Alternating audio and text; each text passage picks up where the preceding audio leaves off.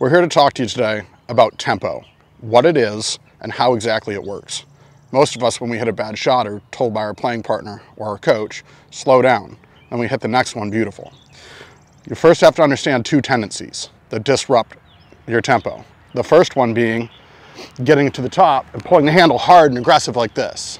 Well, if I do that,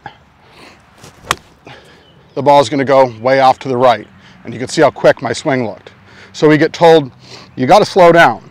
So we slow down, and we don't go so aggressive from the top, and this club head releases under my hands, and we get the shaft back to parallel and hit one just like that. The second tendency is when we get to the top of the swing, and we go so hard and aggressive, from here, the club releases too much, and we scoop one way out to the left.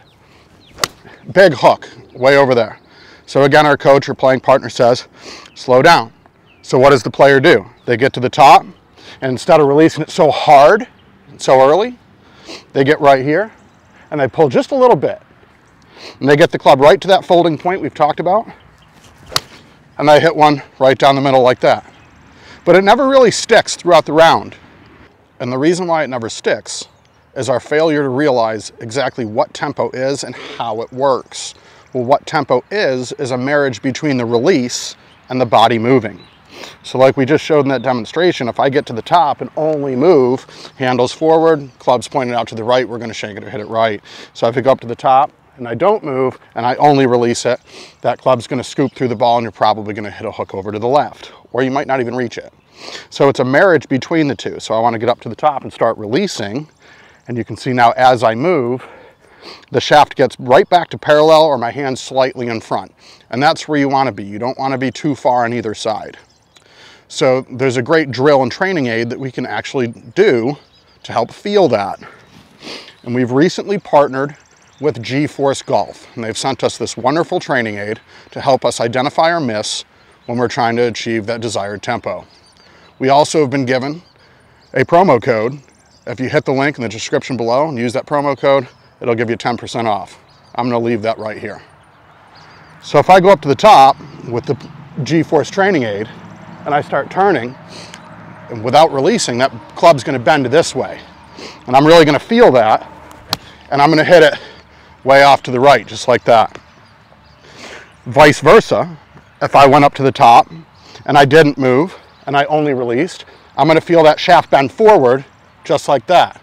That's going to scoop that ball way off to the left.